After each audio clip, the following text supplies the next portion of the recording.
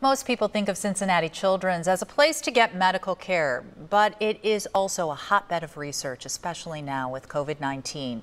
Cincinnati Children's is putting $450,000 to 6 different projects.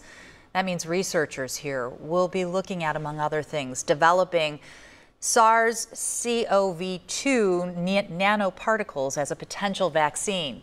They're also looking into how coronavirus impacts the heart and sickle cell patients, along with how disruptions tied to the virus affect foster children and kids with ADHD.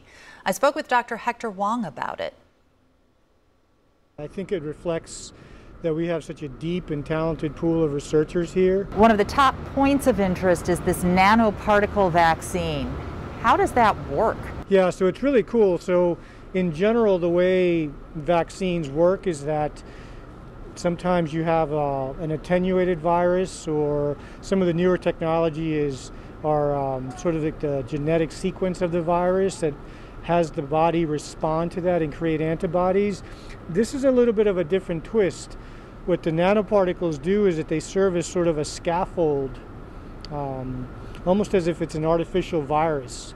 And then onto those nanoparticles we can put the antigens, which are parts of the virus, that's what the body responds to. Do we know if there are any side effects to something like a nanoparticle vaccine? We need to see. That's part of the testing that needs to go on. People's ears perk up when they hear the word vaccine. So what can they expect in the way of a timeline here? Yeah, this is going to be over a year, right, because a lot of the testing still needs to be done.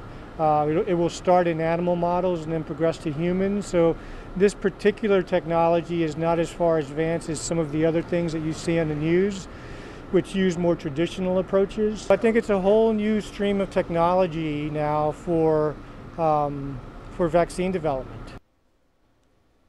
Meaning it could serve as a template for future vaccines. I asked the doctor if there's a chance the vaccine wouldn't happen before COVID-19 is gone.